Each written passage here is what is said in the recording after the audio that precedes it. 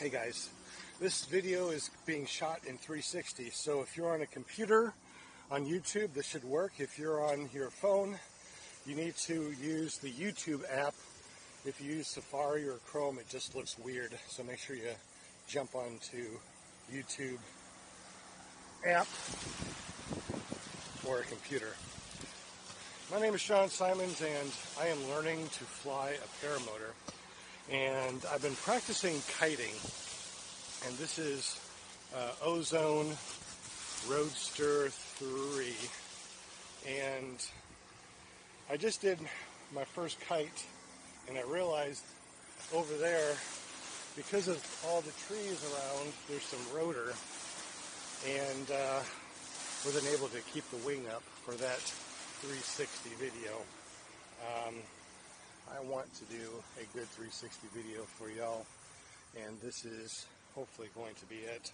There's like no wind. If you look over there at the flagpole, there's like no wind at all. My dog's in the car. We got the air conditioner going, and he wants to come out and play, but right now the heat index is 110. So what I'm trying to do is kite a little bit, go into the car, kite a little bit, go back into the car. Alright, let's see. Oops. I totally forgot to bring my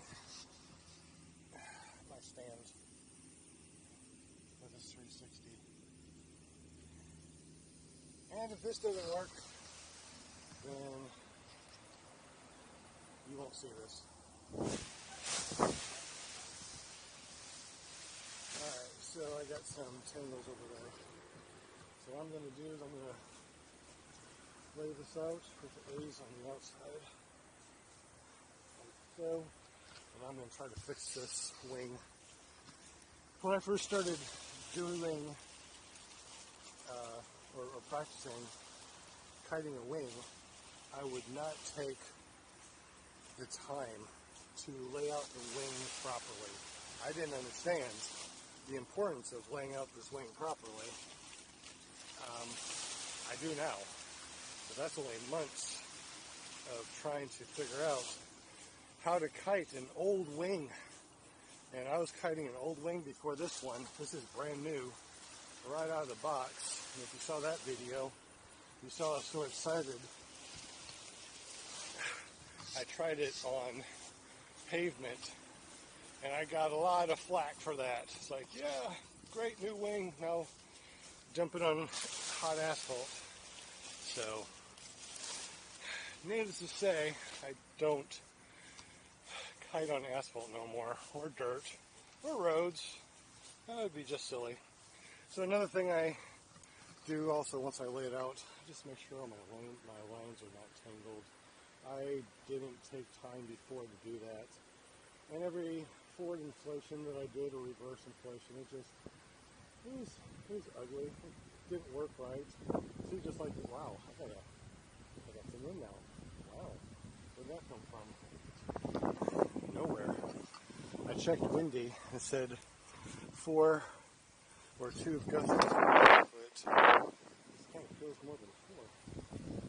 Where'd that come from? That's another thing that I'm learning too is wind. And I'm learning, what is, if it's not kiteable, it definitely is not flyable.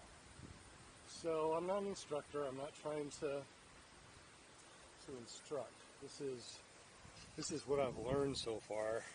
Like I said, I haven't even flown yet. All right, I feel a little bit of a wind. I wonder if I could reverse. Probably could. I'm gonna try to reverse launch. Reverse inflation.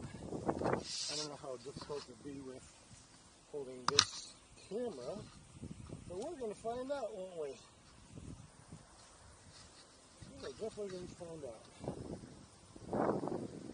And if the wind doesn't keep on going, we'll have to turn this around and do a forward inflation.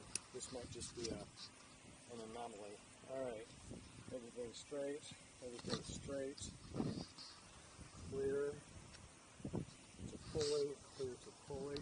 Now I'm going to walk backwards, and the A's should pop up. Boom.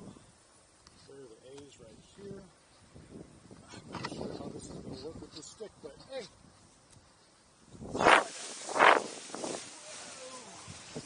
Oh, I've lost my bag.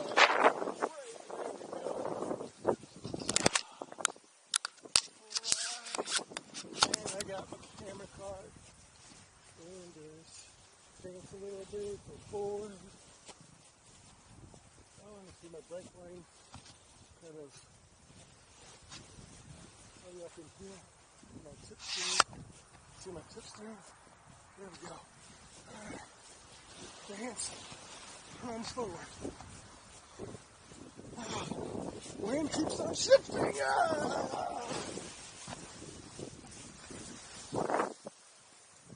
Well, that was fun. That was really fun with the camera. Well, I hope you enjoyed that one. Tell me what you think I did wrong in the comments down below. We'll see you soon.